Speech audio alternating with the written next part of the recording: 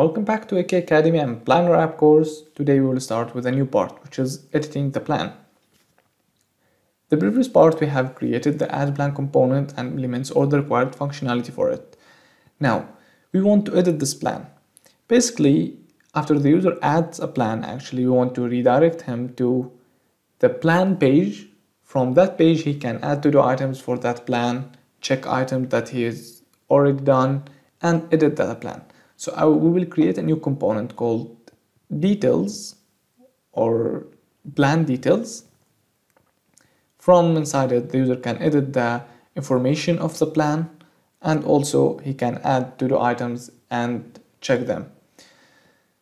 Now we'll concentrate only on the part of edit, which is 90% similar to the add. So we will copy everything and we will make the required changes.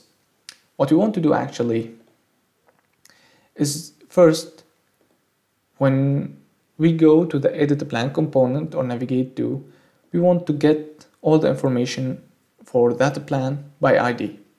We will send a request to the server. As you can see here, there is a get operation /API/plans/the ID, and it returns the plan with the to-do items inside, which is a type of plan operation response. We already have that one because it's the same response we receive when we add a plan. After that, we want to fill that information inside the fields we have here. Instead of having them empty in add, we will put the old values, and clicking the save button going to edit instead of post. So everything's somehow going to be similar. The put endpoint here, this one, it takes the same parameters, but we have to send also the ID. So now to get started, I will go first to the shared project, models, plan request, and I will add ID, which is not required because I use the same object inside the add plan. And then it's not required the ID. I will add another two functions here actually. The first one is getting a plan by ID. I will copy this one, paste it here, return a plan by ID, which returns plan single response, get plan by ID async, and here I can add the ID, get the protected exactly, /API/plans/ the ID, like this. Okay, good. D of the plan to be retrieved, ID. This is the first part, and I will copy this post, paste it here, call it edit, and this one called EditPlanAsync. Everything is the same, but we should also add a new key value for the form, which is the ID. So here I will add new string key value called ID, model.id, like that. Okay, good. That's it. Required the logic and sending the request because it's exactly the same. Now we are done from this part. We can move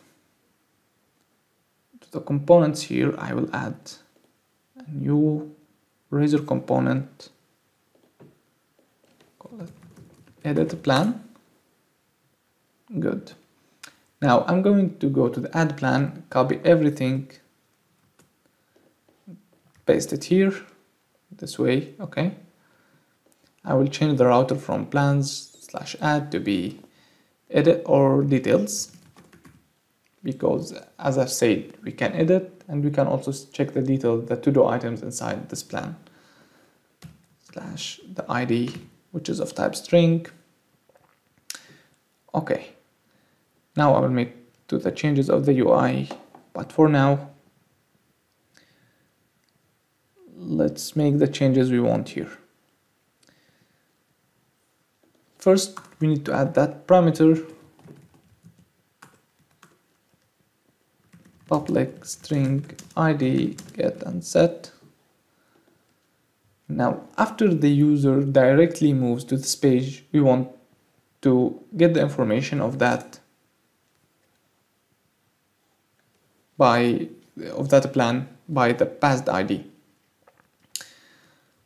So I will create a function async task get plan by ID. Sorry for that.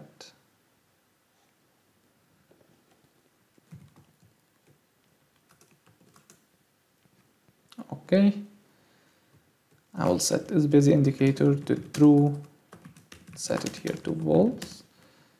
Good. Now our result equals await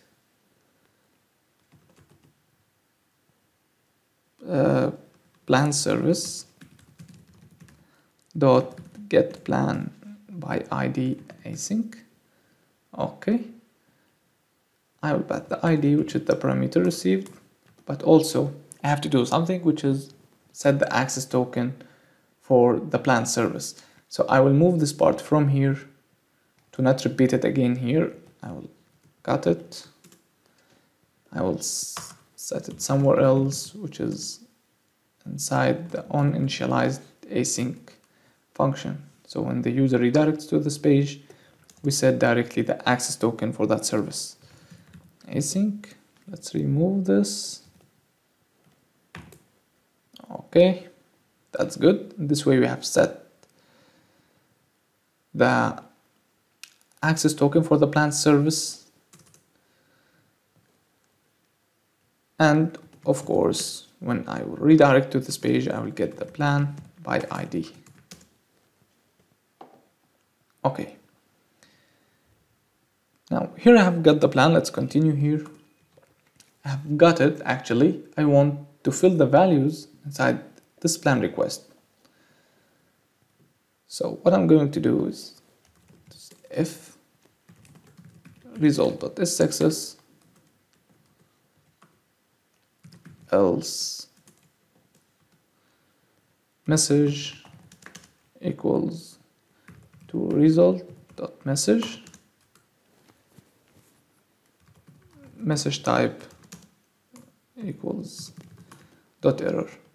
Now if it succeeded, then I'll set model.title equals to result dot record the title, model dot description equals to result dot record dot description, and I will fill also the image content going to be result dot record dot cover path, which holds the URL for the image online, so I can preview it. But from online, if the user changes that, it's going to be set via the base64 string. Okay. Yeah, something else I want to set the ID.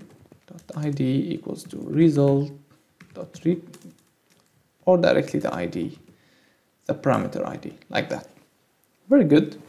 In this way, we got the plan by ID. So when I redirect to this page, I can directly see all the data inside the fields. Now I have to change this one. Let's rename it first from post to EditPlanAsync. What's going on here? EditPlanAsync. Okay. Take the first, set the file if there is a file, and after that navigates to plan. But here I won't navigate to plan. I will just show a message equals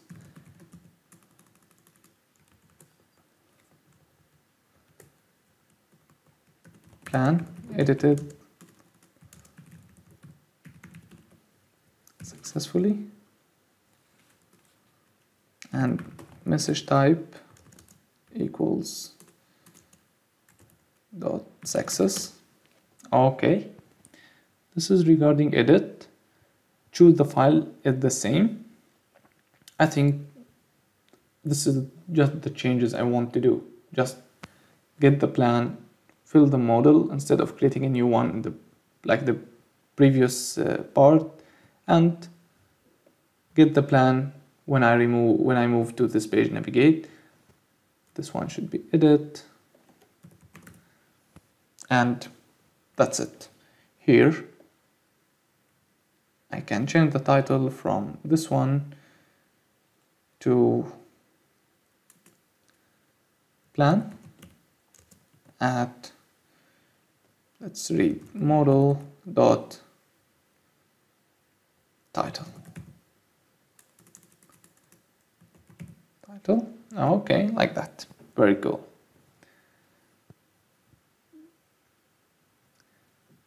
Now, what I want to do is, regarding this, here I have two columns, 50-50 for the full row. This takes half of the row, and I will add another one, which will take the second half. It's going to be also a raising card.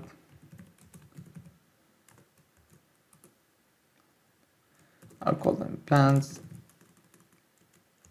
items.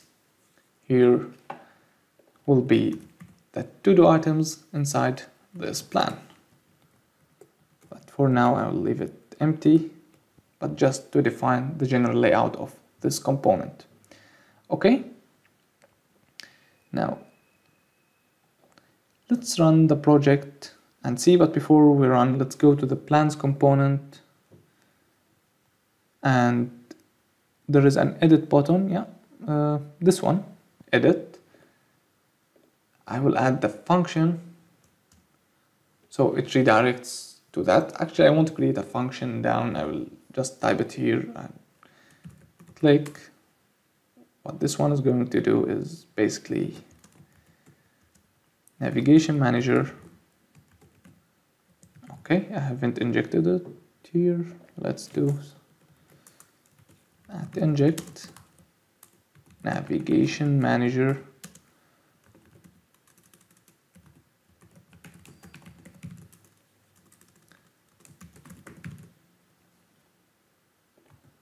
Okay, navigation manager dot navigate to. Okay, because this one is the double quotation, we'll set this one to single quotation, slash plans slash details slash the ID, which is plan.id. Plan.id. I will click enter. So here things, you can see it better. Okay, instead of typing a function down directly, we can call it from here. It just navigates to that page. Very cool. Now we can test that.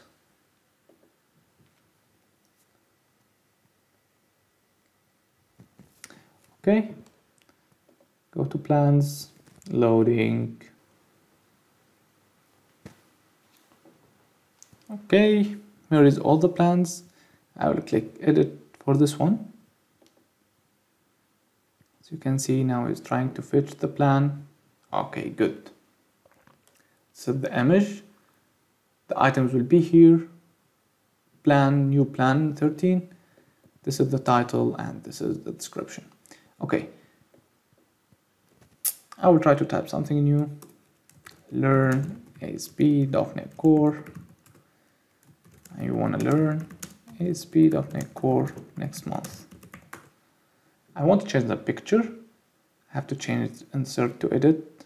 Then I will click insert, and boop, I got an error. Let's open the developer tools to see what's going on. Sorry. There is something very important we want to handle in two places, which is if the file stream is null, we don't need to add it actually to the function of inside the service here.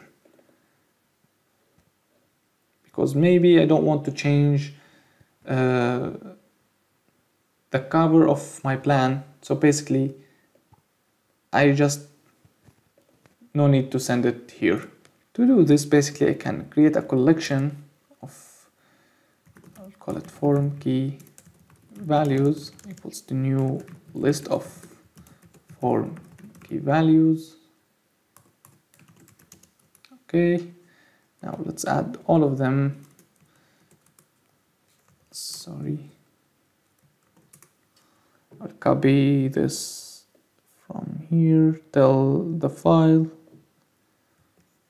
copy, paste it here, and this one. Okay, now we can check if model dot file stream or cover file not equals to null, form key values dot add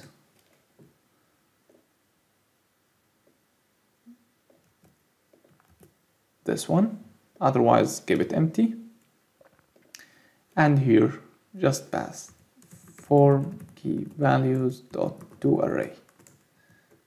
So it will check if there is no file, it won't set its value. Okay, we need another button here. I will copy this and implement it for add as well. Okay, and this one, very good, but here we don't have ID, and I will remove all of this. I'll set form key values dot to array. Great. I will run the app and check again.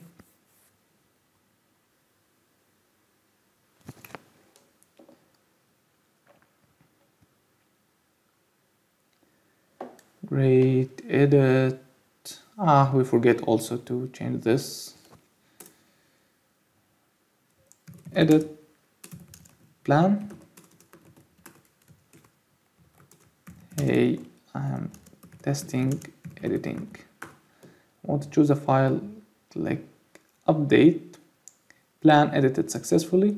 Let's move back to plans to check if it's really updated or no. Yeah, this one. Very good. Now I'll go back to edit. Yeah, very fine. We just need to change the title of this button and we are done. Okay, very good. Where is the title? Edit plan.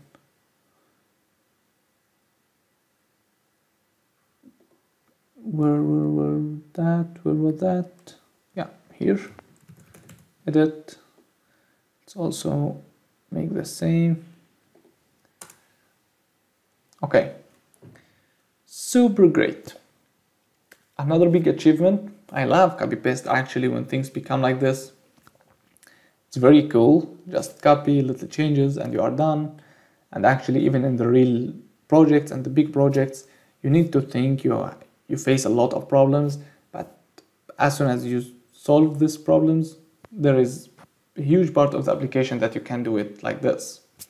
Okay, again, thank you so much for watching. Don't forget to like and subscribe. In the next video, we will implement delete plans, which is a very, very easy step. See you.